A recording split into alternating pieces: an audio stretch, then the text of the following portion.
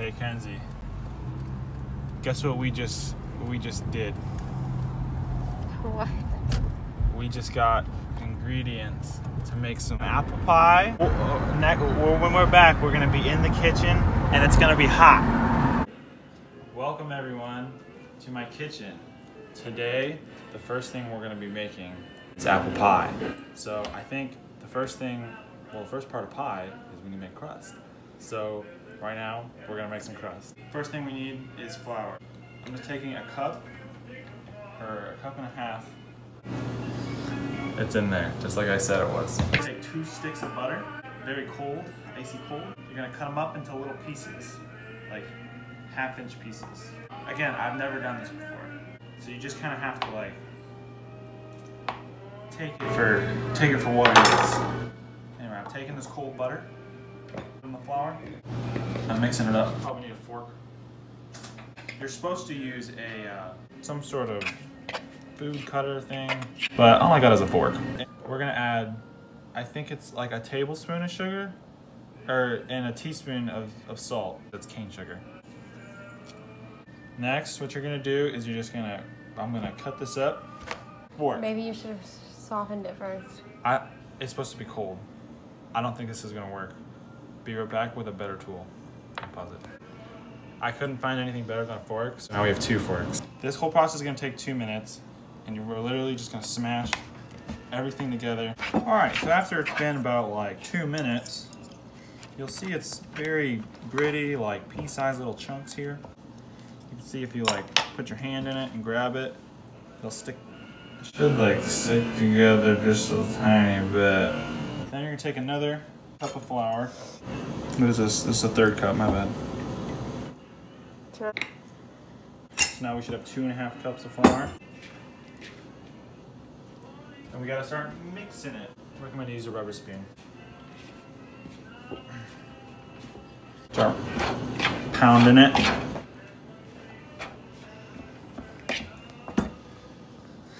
You're making me nervous. Let's put a little bit of water in there. And it was like something like 8 tablespoons of ice water. So I'm gonna start off with like 4. You know, it's very possible I'm making mistakes at this point. Like the butter might not be like chunky enough. I know that this is like pretty much the full amount of water, so I'm just gonna add all of it because this dough's really not coming together yet. There we go. Now it's looking like something.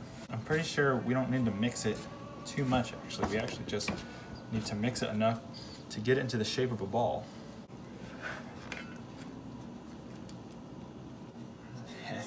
It's just falling. Trust me, this is gonna be delicious. Look at that, that looks like something. This looks like something. Do you think you need to add even more water here? I don't know. We almost got something. It's going really well.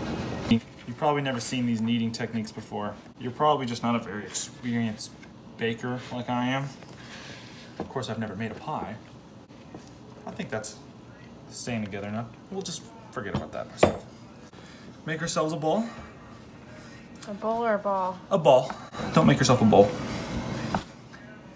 You don't need a bowl. Look at this. This looks like something that can be used for pie, doesn't it? Put a comment right now in the chat what you think this ball could be used for. I think it could be used for pie. This is a ball. We did exactly what we were supposed to do. Now we take the knife and we cut it in half. 2 balls, each half. Turn it into a ball. Now we got 2 pie crust dough balls. Now all we gotta do is saran wrap this and put it in the fridge. So I got my balls wrapped. I'm gonna put them in the fridge for at least an hour, up to 2 days.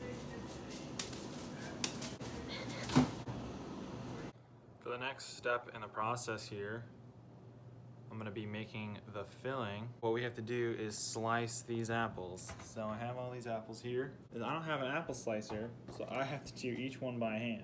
We got one done. This would be much easier if I had a apple decorer slicer. We just cut it in slices.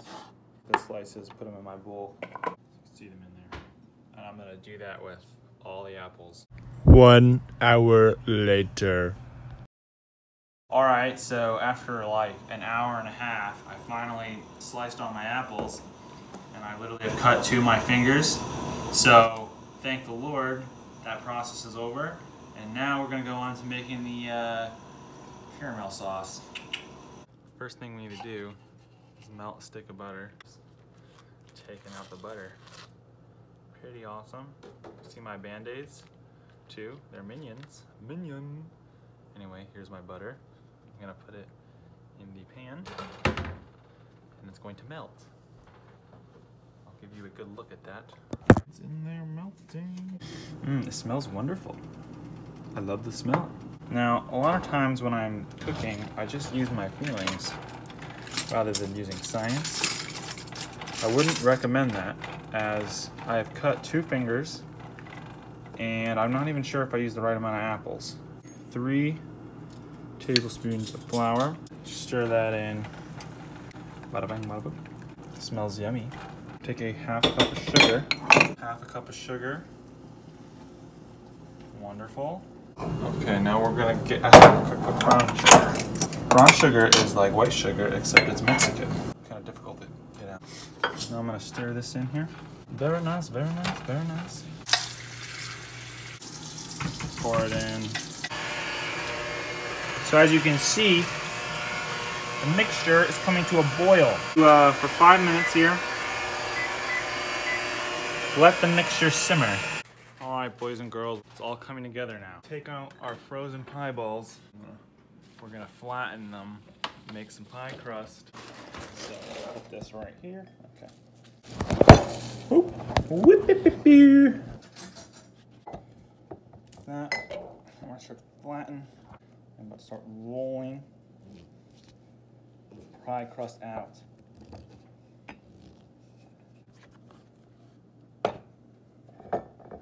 Try to do this thing. There we go. Making something happen here. You can see now my pie crust has been firmly inserted into the pie pan. Now we will take these apples and we will throw them in there. So let's gonna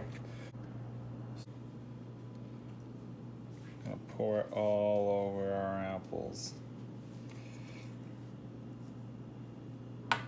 Okay, as you can see here, I'm just now flattened the next piece of dough and I'm going to cut it into strips and weave myself a top layer. Okay, so this is actually what I came up with.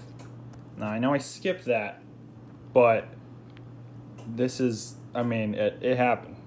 Pretty cool if you ask me. I can't believe I've done this. All right, so far we have this set up and I'm just gonna go ahead and, you know, crimp the edges. I was thinking about adding a couple like fun touches to this. Let's stick some apples, like see if I can just stick them up out of it.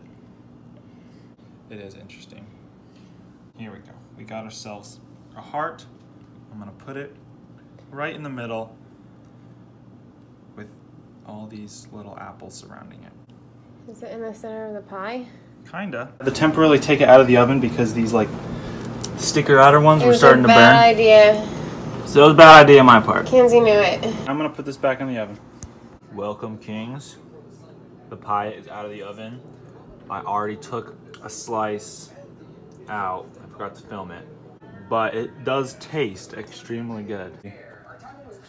The food, and it is extremely yummy. Very good. Thank you guys for watching another Cargo Kings video today. Cargo Kings has recently joined with Indiana Syndicate, so use code INSYN10 to get 10% off of Rogue Energy. Have a good one.